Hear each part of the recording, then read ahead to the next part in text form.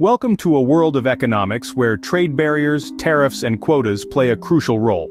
These concepts, while they may sound complex, are actually fundamental tools of international trade. They act as gatekeepers, controlling the flow of goods and services across borders, and shaping the economic landscape of nations. Trade barriers are like the walls of a castle, erected to protect domestic industries from foreign competition.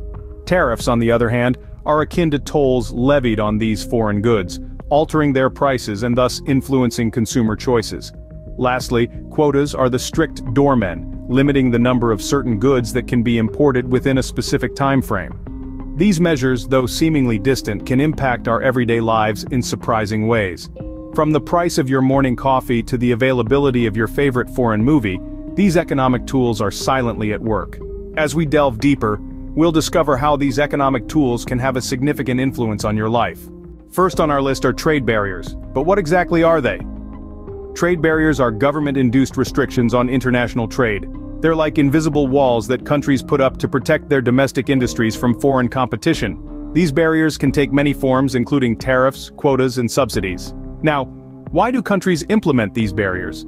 The purpose is often to support local businesses and jobs by limiting the import of foreign goods. However, this protection comes with a price. Trade barriers can significantly impact the price and availability of goods.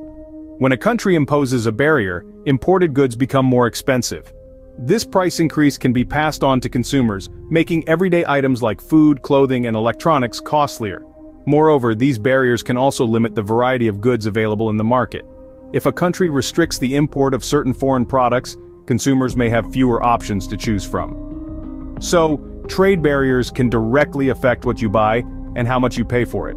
Next up, we have tariffs, another key player in the economic field. Tariffs, in essence, are taxes imposed on imported goods.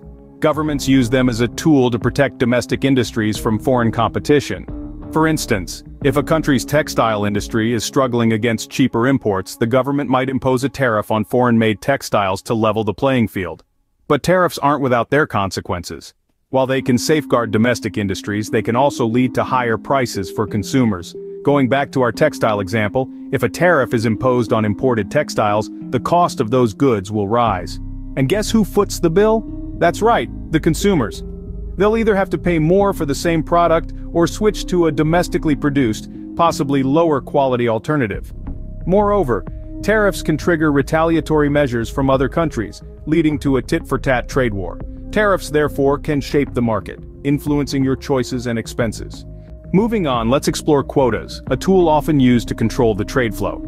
Quotas are essentially a form of restriction that countries use to limit the quantity of a certain product that can be imported or exported.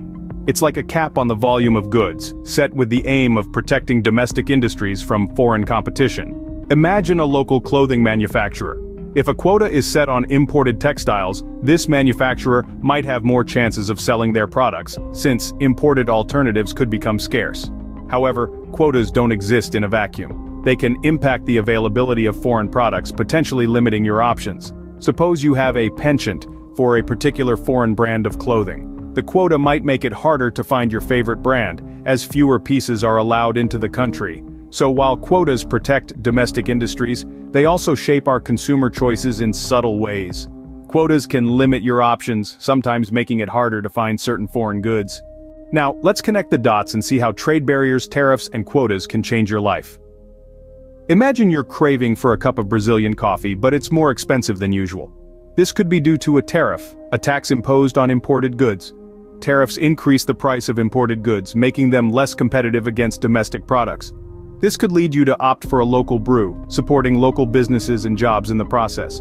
Or consider when you're shopping for a new car, and you notice that certain foreign models are hard to come by. This could be the result of a quota, a limit on the quantity of a certain product that can be imported. Quotas can make certain goods more scarce and potentially more expensive. Now you might be wondering, how can this information help you?